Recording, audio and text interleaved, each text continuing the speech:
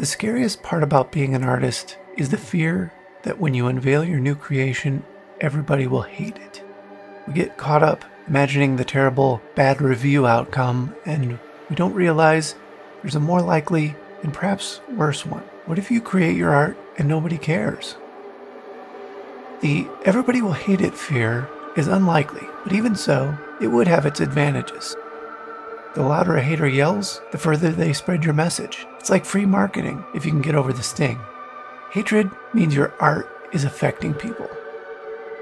I once had the honor of being in a gallery and witnessing someone looking at my art, shaking their head, and stomping off in disgust. It's one of my proudest moments because I actually reached someone. Hate is so much better than the blank stares most gallery walls evoke. No, the everybody will hate it fear isn't what we should worry about. The nobody cares fear is the tricky one. So let's unwind that. How do you know that nobody cares? This may be what it feels like, but how would you validate this assumption? You probably don't have any physical proof. After all, if somebody doesn't care, they aren't going to put effort into telling you. That would require them to care. But what about the data? Likes, subscribers, shares, views. The truth is right there, you think. Just look at the unfunded Kickstarter page. What else could it be other than public, undeniable proof that I am a failure? This is where being an artist in 2024 is different than the past. Today, every view and click gets measured. When things can be measured, they can be gamed. As a result, our feeds are won by the highest bidders and the clickbaiters. How can your little black and white collages compete when it is sandwiched between the sexiest imagery humans have ever seen? You are literally competing with AI that has absorbed the entire visual output of humanity and can spit out new eye candy on demand to anyone who can spell. This tidal wave has just begun, and the flood continues to push average human heads underwater. It's going to get worse before it's going to get better. One person's tiny human analog output is invisible, lost in the feeds that are designed to squeeze out the things that don't hold eyeballs. People can't care about what they can't see, but it's hard not to take it personally. A friend told me he hadn't seen me on social media lately. The assumption was that I hadn't been active, but nothing had changed on my end. A slow, steady output is not enough in 2024. Individuals are standing still while the algorithm pleasers accelerate, clogging the feeds and exhausting your audience. Exhaustion, that's the feeling. It's not that people don't care. By the time they see your art, if they see it at all, you're lucky if they have the energy to even tap that little heart icon, let alone click on a link. But blaming the algorithm doesn't really help, does it?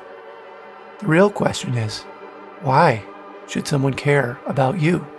It's quite presumptuous to think that you are entitled to have other people care about your work. It'd be better to start with, nobody needs your art. Everyone has their own problems, and attention is a dwindling resource. Everyone is battling to carve out a peaceful place where they can protect themselves from the onslaught of things demanding attention. When we doom scroll, we aren't looking for things that consume our energy or pull money out of our pockets. No, we scroll protectively, on alert for scams, hoping to remain passive and untouched.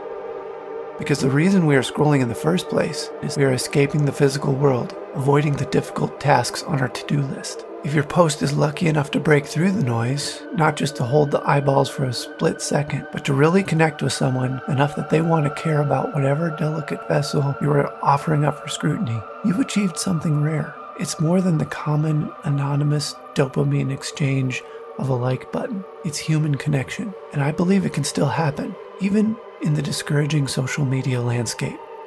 So if you find yourself feeling like nobody cares, here's my advice. First, your work needs to be sustained by the dopamine that comes from the creative process itself, not the dopamine that may or may not occur when it appears or doesn't appear in other people's feeds.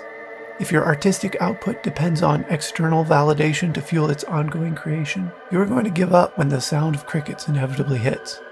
Second, you don't need permission to create. If you wait for an invitation to make something, it will never come. You are creating for yourself first because there are things inside you that need to come out. If you deny your creations because there isn't an audience, or because it won't be blessed by the algorithms, you are depriving yourself, not others. Similarly, if you alter your vision to satisfy the appetite of others, you will forever be a slave to fashion, and your personal vision will starve to death. You can't let your worth be tied to other people's acknowledgement of your effort. Finally, if someone actually gives a care about your work, this is a precious gift. There's no guarantee it will happen. Should it bless you, be thankful and humble. If you couldn't already tell, this is much a talk for myself as it is for you. It's easier to speak these words than it is to practice them. Hang in there and stay creative.